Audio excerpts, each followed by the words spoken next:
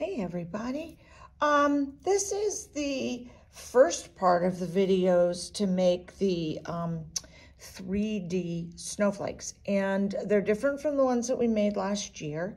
And I found this really beautiful iridescent origami paper, which I thought would be lovely to make these with. So the snowflake we're going to make is this one. However, I'm going to be using the smaller paper because I think it makes a sturdier snowflake. But you see, I used a bunch of different colors of the iridescent paper. I made up already the six of these parts of the snowflake, but I'll show you how to make one of them, and then I'll show you how to put them together in the snowflake. So first, what you're going to do is you're going to take your square of paper and you're going to fold it in half diagonally. And I found the best way to do it with this particular paper because, one, it's slippery when the shiny sides are together, but also it doesn't fold totally evenly unless you sort of slide your fingers down this way. If you try to fold it the other way, it kind of, I don't know how to explain it. It sort of gets caught up because the paper's a little bit, it's not smooth the way, you know, regular like copier paper would be. So all you need to do is fold it in half diagonally like this. Then on the folded edge, what you're going to do is you're going to draw a line. So you're going to need a pencil and you're going to need a ruler. Make sure you got a ruler with centimeter marks on it for the next part of this. But you're just going to make a line a little bit in. I'd say that's about how much? About maybe 2 or 3 millimeters from the edge, but you can just eyeball it. Remember, it's going to be doubled. So that forms this spine, the middle part of this, of each arm of the snowflake. So you're just going to draw a line this way, just down, just make sure it's straight, okay? Then what you're gonna do is you're gonna find your 8 centimeters, which is from this line to this line. And you wanna make sure this line lines up with the line that you've drawn, and this lines up with the edge of the snowflake. So, and it's important to get this pretty much right, just because you want to have the right number of these little, I don't know what you want to call them, wings on the snowflake, I guess. So now I'm going to make a mark at each centimeter point. So I've got 8 there. I'm not going to make a mark there. I'm going to make a mark at 7, 6, 5, 4, 3, 2, and 1. Then I'm going to start with the long side, and I'm going to draw a line that's parallel using my little dot here between the edge and the line that we first drew on the spine of the snowflake. So make 1, 2. If it's not perfect, that's okay. But you want to make them pretty parallel. Otherwise, your loops are going to be a tad wonky. There,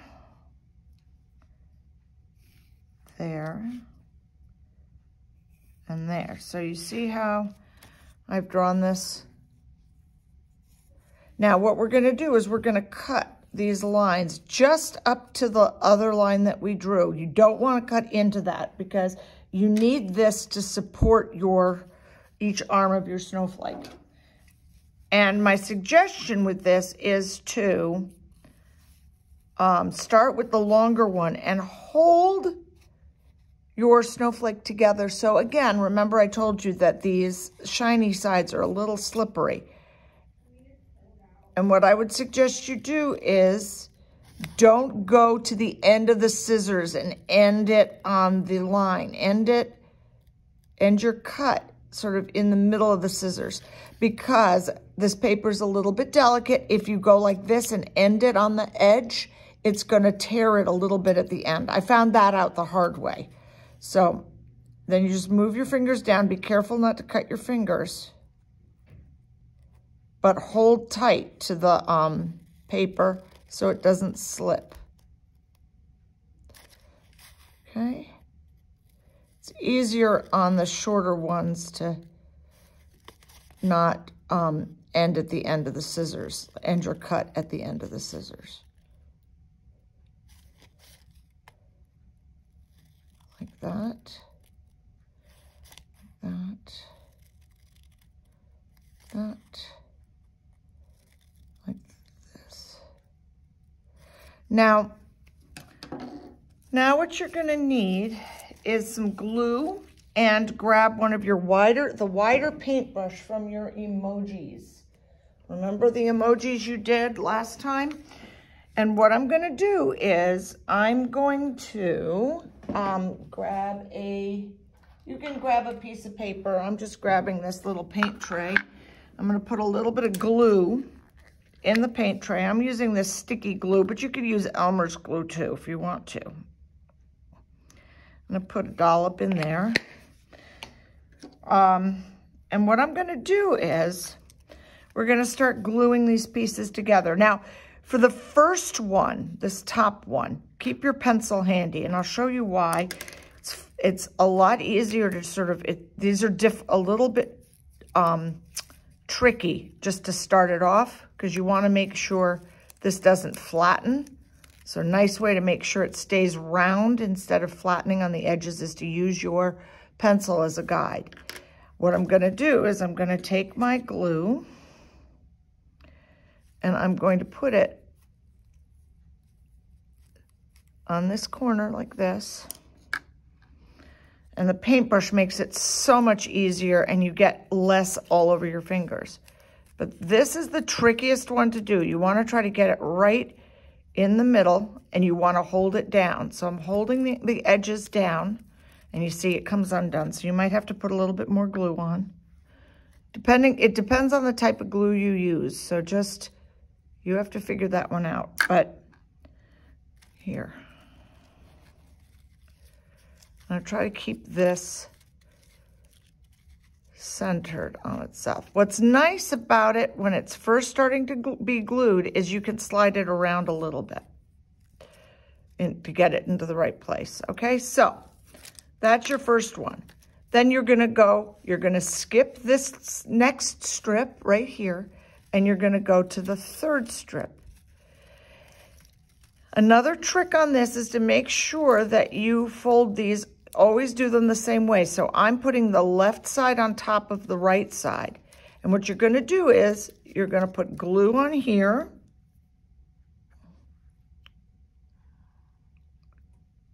And just get all the corners, because that's gonna be key here.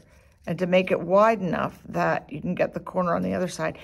And I'm going to put the two top corners together and hold it down. Make sure that it's really stuck. All right, that this corner of the one that you've put over the top, that one's actually stuck to the bottom piece. Okay, and sometimes you got to hold it for a little bit. So now I'm going to skip one, and I'm going to do this on the next one. So again, make sure you put enough glue on that you get, this'll dry clear, so don't worry about that, about putting it down too far. But you want to make sure that you get this corner here. The longer ones are a lot easier to do than the short ones. Okay, so hold it down, make sure that you've got the whole edge down. You can always go back later and add a little bit of glue underneath the corners if the corner gets loose. Okay, now I'm doing it down this side on this one. Making sure I've got enough glue on, and then lining this up. and then holding it down. So there you go. Now you're going to repeat that process on the other side. This one's going to be the most difficult one because it's shorter. But again, make sure that you do it consistently. So the left over the right or the right over the left, but you do it the same way for each one. So I'm going to put a little bit of glue here on this. And I think the contrast between the sort of the white and the iridescent is sort of pretty. I think one sets the other one off. The white sort of sets the iridescent off. So I'm going to hold that there like that. Oh, you see how I didn't quite get that edge? So I can just go back in and put a little bit of glue on it, and we're set. Okay, then I'll do it to the next one. And then you're going to have to make sure you let it dry. You want to make sure they're all completely dry before you start to assemble them into the snowflake. So that's the part that requires some patience. There's that. I don't have to do all of these to show you, but you can see that that's how this is going to work, right? So now, in order to put these together, I just did it. I've been playing around with the patterns, but remember, you want to have them all going in the same direction. So you see how I've got the longer one on the bottom right, so I put them all that way. And what I could do it half pink, half yellow. I'm going to alternate them. And again, what you do is you put some glue on the bottom corner, see? And now I'm going to stick this to this, lining up the corners, and then I'm just going to repeat that all the way around. Oh, I almost lost my glue. So there. Helps if you just line all of your snowflake pieces up in the right direction. So all you need to do is put on the glue, grab the piece you want, and stick it together. Okay, put the glue. I got the piece I want. I want pink now. Stick it together. Put on the glue. See? And the trickiest part is just getting all of these pieces glued together on each arm. Once you've gotten that done, then you want to, then it's easy to put it together. So you're going to squeeze it and just make sure it's really dry, and then you just fluff it out. Make sure you've got it the right way.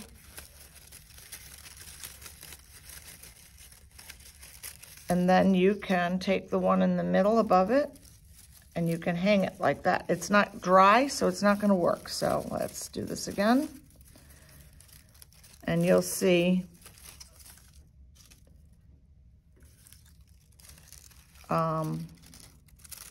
here. You've got to let it dry. So just hold on to it, let it dry like that, and then you will have your snowflake, which is pretty cool. So there we have it. Enjoy making your snowflakes.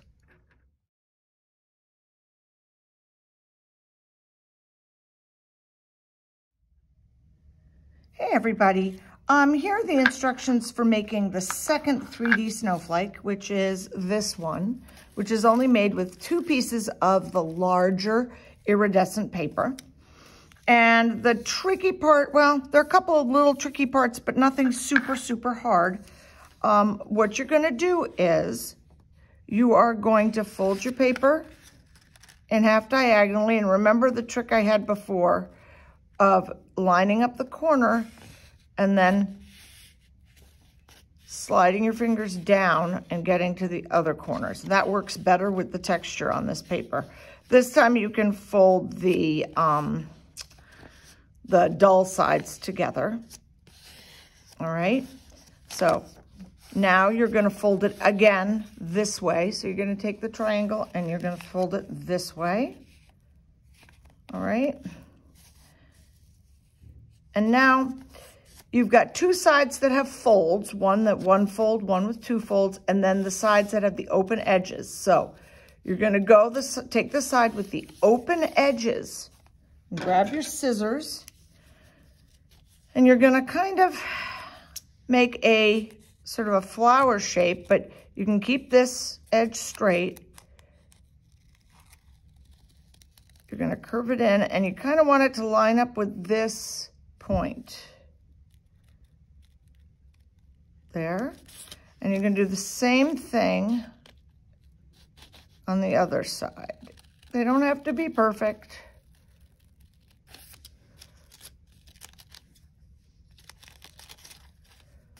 But what I'm gonna do is just make sure I cut them so that they fall off, the edges fall off, rather than pulling them, because that never quite works. These are almost ready. Now I'm gonna save these pieces, and I'll show you why. Because you see the little circles that I made in the middle? It kind of helps hold everything down. I sort of figured that out by trial and effort. You could either make a circle or, like I did on that one, a little square, but you can use these pieces that you've done. Now, if you're going to, if you want both sides to look exactly perfect, what I would do is fold your second piece of paper and then just trace this edge so that you've got at least the outside edges about the same. Now what you're gonna do is you're gonna make 2 cuts following this curve. You're gonna make one about here, like this. And then you're gonna make another one that's smaller, right there. And then you're gonna do the same on the other side. So again, sort of follow your curve. But they do not touch each other, because otherwise you're just gonna cut your paper in half and you will not have a snowflake. You sort of follow this one a little bit. So there, now you have your flower. You unfold it and you lay it down flat on your shiny side up, okay? Now what I'm gonna do is I'm going to make a little circle. Doesn't have to be perfect, could be sort of an oval, doesn't really matter. And I'm gonna take that and I'm gonna paint a little bit of glue on this with my paintbrush. Show you why that's important later. Now, I'm going to take quite a bit of glue and stick it right in the middle of the snowflake, right where the crosses crisscross, okay? And then what I will do is I'm taking the middle piece. See, there are 3 sections. I'm taking the middle section and I'm folding it over, getting it right to where all of those corners go together. I'm gonna do this with the second one. Now, this is not gonna wanna stay down. So you might need to get somebody's help in holding it down, holding the pieces down. Or you figure out ways of doing it with your fingers, but you're gonna take the middle piece on each one of these petals. Now I'm gonna hold it down like this, oops, and I'm gonna grab my circle with the glue on it, and I'm gonna, oh, that didn't work. But what you wanna do is get all these pieces down and then put that circle down on top. Because then you're not covered with glue, or hopefully you're not covered with glue, and you can really hold this down over all of your bits. I'm gonna pull this one out a little bit because this kind of overlapped a little too much. And you can hold this down and let it dry. Now you're gonna have to hold it down for a little bit. And what you could do is take a small rock, take something that's a little heavy and put it down in the middle to hold it. But trust me, you have to hold it down for a little while. Now, if the middle just sort of pops up, you can always stick some glue underneath, but that's a little tricky. I would use a Q-tip and do that. And you're gonna make 2 of them. And once they've dried, so I'm gonna put this one aside, hopefully that won't pop up. So now I've got the 2 that I already made, and I'm gonna put them back to back, but I am going to overlap them so that, see, the petals overlap each other. I don't want them to line up perfectly for two reasons. One, because they're not exactly the same, because I cut them both by hand, so they're not exactly the same. And two, I think it looks really nice. It looks sort of like a flower. So you'll take your glue, put a dollop of it in the middle like this, and then line it up. Oops, make sure that these two circles are sort of lined up, that the centers are lined up. And then let them dry. Oh, that's not quite right either. Luckily, you can wiggle it around a little bit, but you want to do it pretty quickly. There you go. And now I'm going to let it dry like this, and I have my 3D snowflake. And you can hang it from the top if you want to, and it would look really pretty. I would do it on something like fishing line, or even you could do it with thread. Just poke a little teeny hole in with a needle or a pin. And that's our second 3D snowflake. And the last one I'll show you is how to make the flat snowflakes. I gave you guys some extra of the larger paper because I'm going to show you how to fold it so you can make your own 6-pointed snowflakes. And I'll give you some templates. You'll see.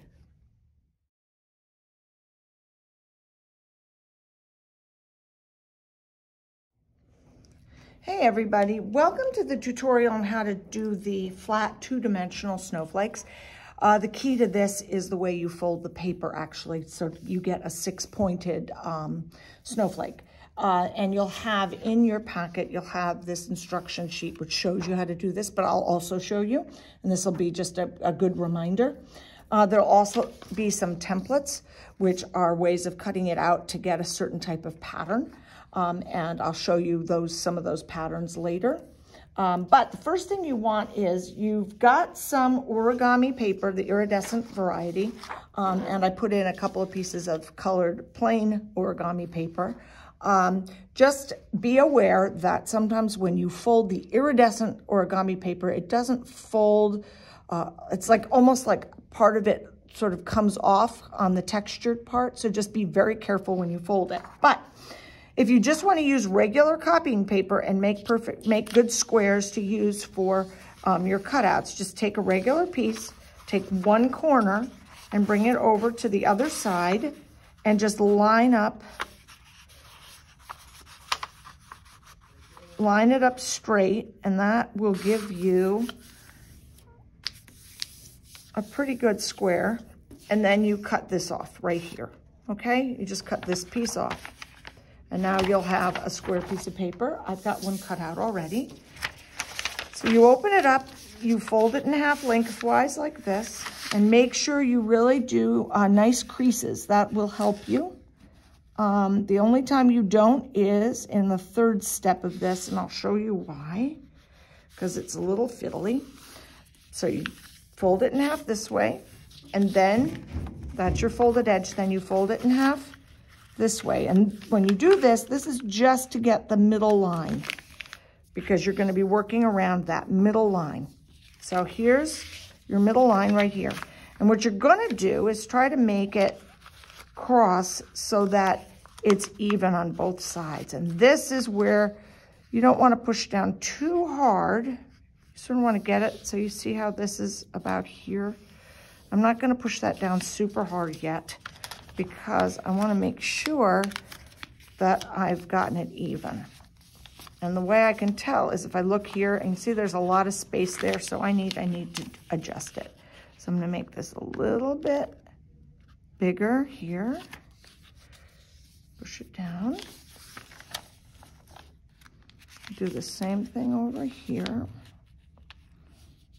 I'm trying to keep this little point here. And that is better. Okay, so now I have my triangle like this, and then I'm going to take it and I'm going to fold it down the middle again and make sure I've gotten this right. Yeah. Oh, wait, no, I'm going to fold it this way.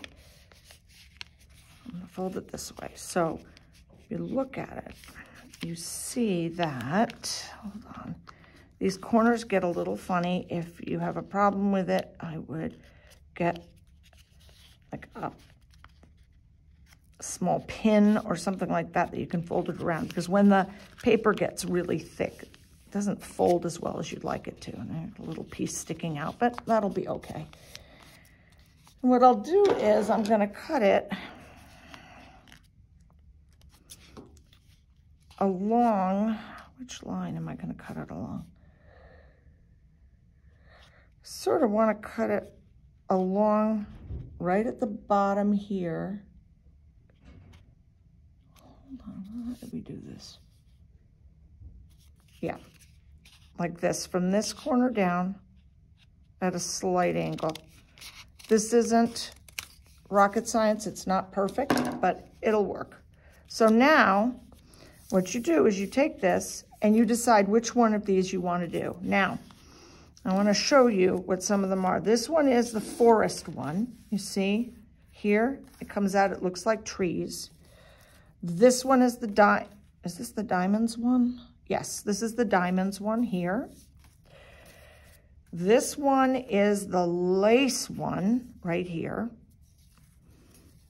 This is the flower one, which is here. You see it's a lot of the zigzags. I think this is another lace one. This one is the heart one, which I think is really pretty. And this one is fun. This is the snowman, which is this one. Okay, you see how it looks like a bunch of snowmen? So I'm just gonna do the lace one right now. So I've got this, and I'm gonna trace this. Like we got this bit at the end, then you've got, it doesn't have to be perfect, okay? You're just kind of matching a little bit what they've got here.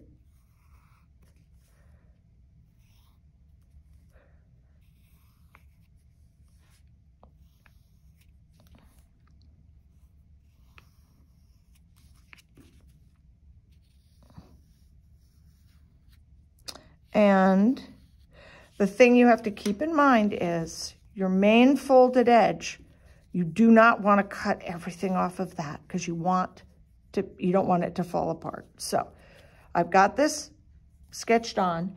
Now, if you plan on making a bunch of snowflakes that are all exactly the same, what I would do is fold up a bunch of these triangles, get them all ready to go. Then what you do is you sketch it on one of these, leave it like this. Don't open it after you've cut it, and just lay it on top of your other triangles and trace where you've cut. And that way you'll get a bunch that look similar. So you're going to cut out these sections. And the trick with curves for cutting out is to try to do it by moving the paper, not the scissors. And then wherever you've got straight lines, you can do that. You want to sort of see if you need to cut a little teeny bit more to get them all undone. There you go. Then you also don't, like with the 3D ones, don't end at the end of the scissors. So try to end your cut sort of in the middle of the scissor blades, because if you go to the end of the scissors, you're going to rip it. There we go. There's that. Cut off the bottom. It doesn't really matter if it hasn't folded absolutely perfectly. It'll still work, I promise. I'll show you when I get this finished.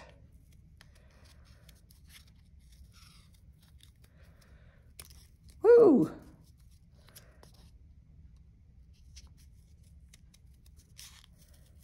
These scissors are a little bit big for doing this, but they will work.